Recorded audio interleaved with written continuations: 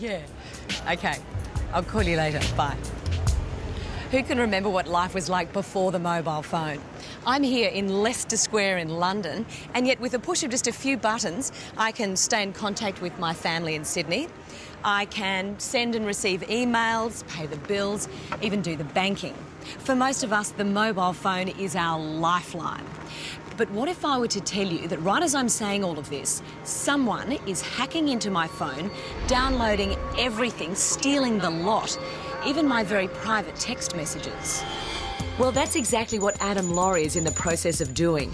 One of Britain's leading IT experts is demonstrating how easy it is to break into older models of Bluetooth-enabled cell phones and take control of every function.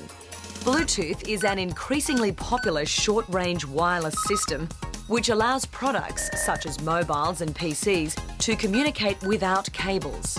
But as you're about to see, in some older phones, your personal data may be compromised as a result of the way the technology has been implemented. OK, Adam, how did you go?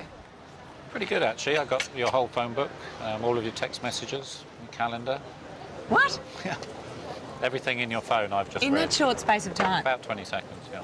I just don't understand how you do it, though. I mean, my phone didn't look like it was on and it didn't ring, so how do you get into it? The phone doesn't actually need to be in use. As long as Bluetooth is switched on, I can connect to it and then I can copy the files that contain all your phone book entries and your calendar entries and so on. Now, it's important to emphasise that many of the leading manufacturers have developed software upgrades to protect the older model phones. But Adam says there are still millions of these older models out there that have no protection whatsoever. So what exactly are you doing now? OK, so I'm just scanning the area to see how many Bluetooth-enabled phones are actually in the vicinity. And so far I've seen 1, 2, 3, 4, 5, 6. There's 11 phones just around us here that I could potentially connect to, and I'm still counting.